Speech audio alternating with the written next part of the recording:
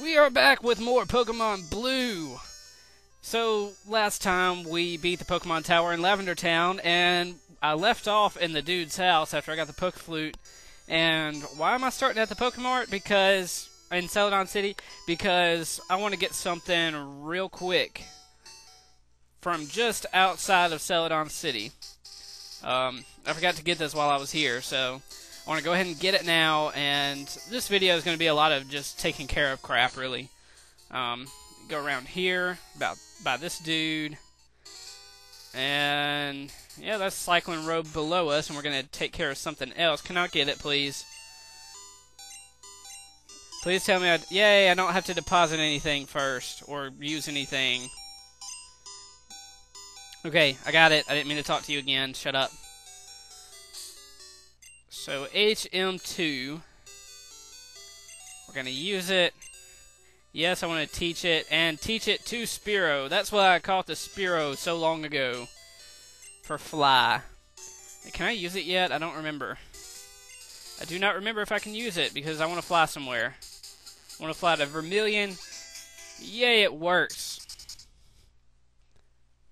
It's going to make things a lot quicker. And I need to deposit HM2 now into the PC because I don't need it. I needed it for about 5 seconds, and then now I am through with HM2. And where'd it go? Where'd it go?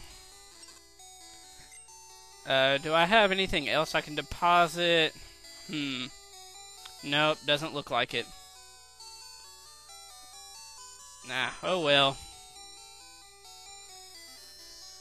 Okay, so at least I have room in my inventory now because I need to go down here to what's his name's place. Pokemon Fan Club. That's where I need to be. It's the happening place right now. Talk to him, and he chairs the fan club.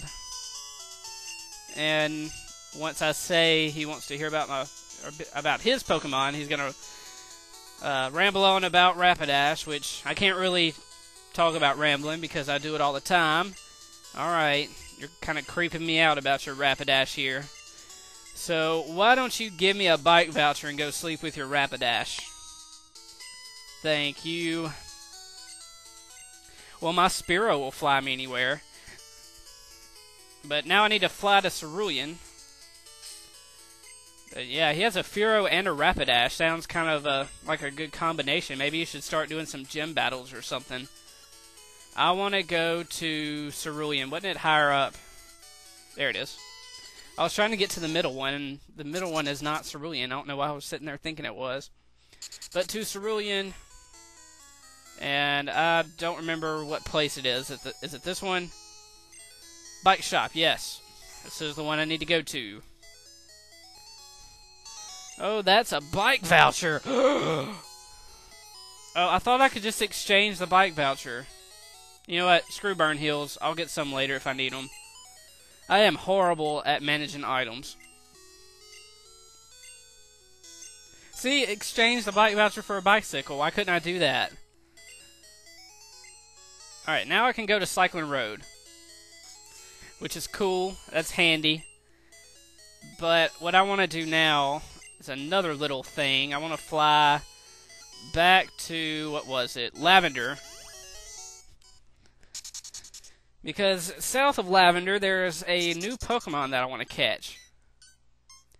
And, yeah, it's probably not a mystery of what it is, so I'm not going to say what it is, but you probably already know. It's not a huge mystery or surprise or anything. But I'm going to have to fight a couple of trainers. I'm going to try to avoid all the trainers I can on the way here. But I think there's 2 that I have to fight, so let's get started as I mess with the microphone. Goldeen, you little POS with your peck. Goldeen is an evil water type for bugs. Because it's going to use Peck. Yes. Yes, I hate you, Goldeen. You are going to die a very bug-filled death. There we go. A critical hit when he had like 1 health left. That's awesome. Good job. And now Poliwag. Let's use some Twin Needle on Poliwag. I'm letting Beedrill hog the experience now, but it's the quickest way, really, to get past these. So, about to use Goldeen. What level is Butterfree? Oh, Butterfree's 34 too. But right now, Butterfree's my, I don't want to say most versatile, but he might be my strongest because Psychic moves are so powerful in this game. I mean, the only thing they're not good against, really, are bugs. So, it's really strong. Just get rid of the Goldeen. Get some experience for Butterfree. Oh, I thought he would level up. Fake me out there. Alright, so I can go past him. And, oh, I almost had to fight him too. That would have been an accident.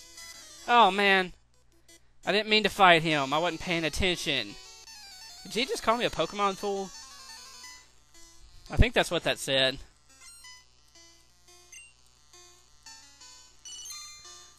We'll see who's the fool. Man, I really didn't want to fight him. Ugh, it's annoying. Because I already have one more I have to fight. I didn't have to fight this dude, so... How many did he have? I didn't even look at how many Pokemon he had. Was that the only one? Oh, Beedrill grew to level 35. Good. Oh, agility. Nah. No, I don't want agility. Leave me alone. Hey, that was his only one. Alright, that's okay. I didn't waste that much time on him. Is there somebody else down here? Yes, there's a guy right there. Let's just avoid him. Go up and around. And... oh, what is this? What is this mysterious fat thing blocking the way? I wonder. It's a sleeping Pokemon. How do we wake up sleeping Pokemon? Well, we use this Pokeflute.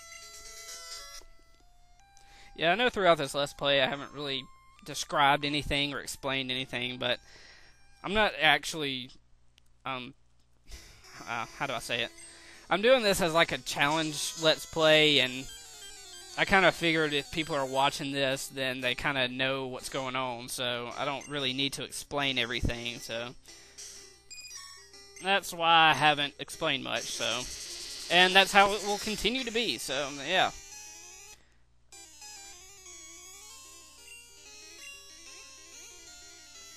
And he used Rest, of course.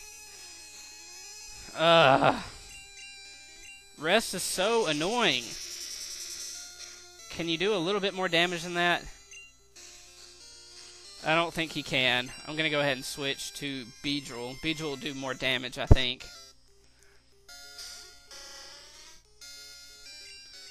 Let's use Twin Needle. I don't really know if that was more damage, but now he's poisoned and confused, I think. Oh, no he's not. But he did use Headbutt. And that did some serious damage.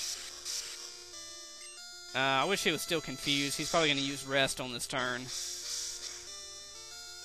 He'd be stupid not to use... oh, he used Amnesia. Sweet. I'm not really concerned with catching him.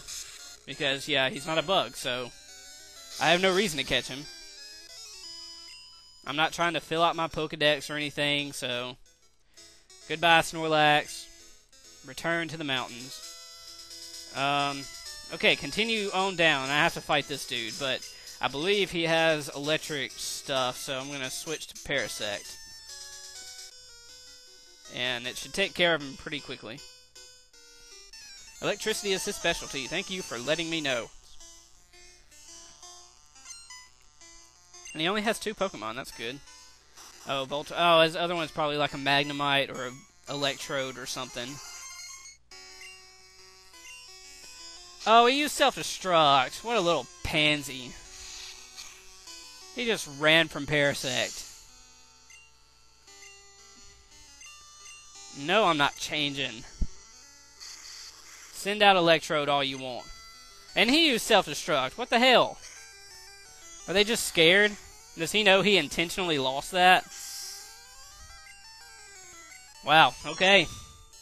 Very good strategy, Rocker. I don't know why you would self-destruct your last Pokemon, knowing that the other person has, like, 5 left. So, alright, but I'm going to switch to Beedrill up front again. And I think that's the last guy I have to fight on the way to where I want to go. Let's go, let's go. Let's keep rolling. And there it is. That's where I want to go. So let's get to the little tree thing here and cut it down. And this is where I want to go. So I will cut until I find that Pokemon and hopefully catch it, because I think I only have 1 Pokeball. So, see you guys in a second. Finally, after about 3-4 minutes or something, a wild Venonat has appeared. Yes, this is what I'm looking for. And I switched Butterfree out front because I want to use Stun Spore. Make sure he's paralyzed and make him easier to catch. Now I'm going to switch to Beedrill.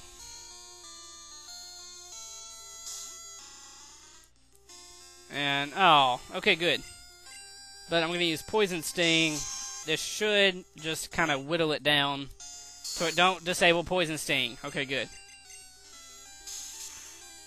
I don't know how the other moves will do, but I don't trust them, so. Fury Attack's too unpredictable.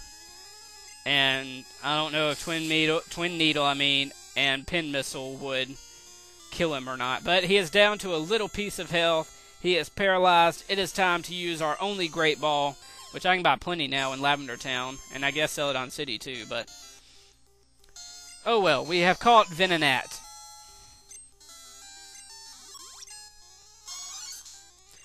Alright, no nickname. And now let's just fly straight to Celadon. And I think I'm gonna end the video maybe a little early, I don't know. Let's go in here. For now, I don't really need... Let's see, Yeah, I don't really need Squirtle right now. I will later, definitely. But I'm gonna take out Venonat. Do I need to deposit any... No, I want items. Do I need to deposit any items? I don't think so. And no, I need my bicycle. I need my fresh water. But let's heal right quick. That's what I need to do.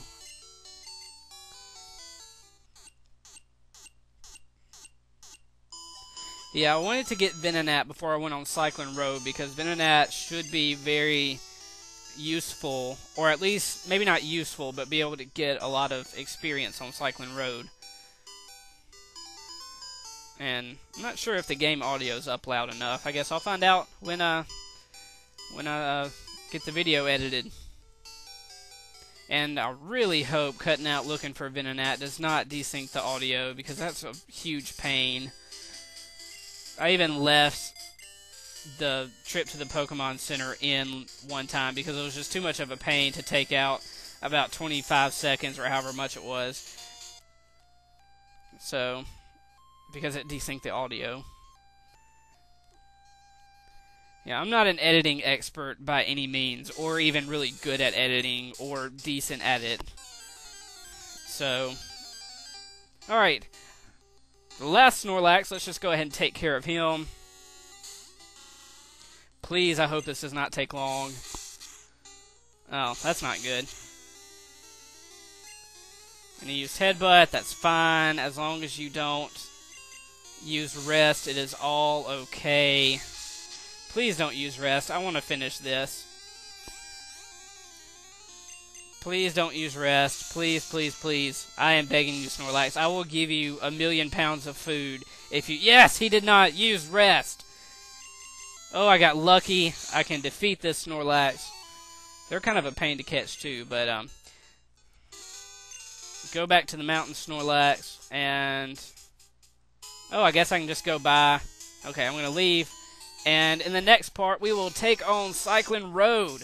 So I will see you next time, guys. Thank you for watching.